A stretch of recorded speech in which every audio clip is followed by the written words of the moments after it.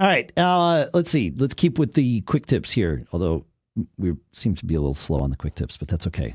Tangentially, it's all good.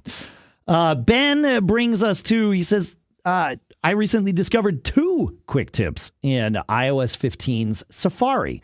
Number 1, you can zoom out of a web page beyond 100% to show your tabs. And he's right. You can zoom into a web page to, to read the text better, but then you can zoom back out to, normal size. But if you keep going, it will then bring you to the screen of all your tabs, which I had no idea.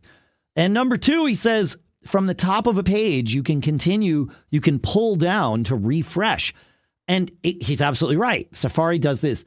Everywhere in iOS does this. I remember a couple of years ago, I was complaining on Twitter. I'm like, how do I get, the Twitter client to refresh? And I think it was Daniel Jalkut from Red Sweater Software who was the first to reply. And he's like, just pull down to refresh. And it's like, right, that's a construct that lives everywhere through iOS. But it's amazing to me where I find these things where it's like, oh, right, that also works here. That also works here. So, yeah, thank you, Ben. Good stuff.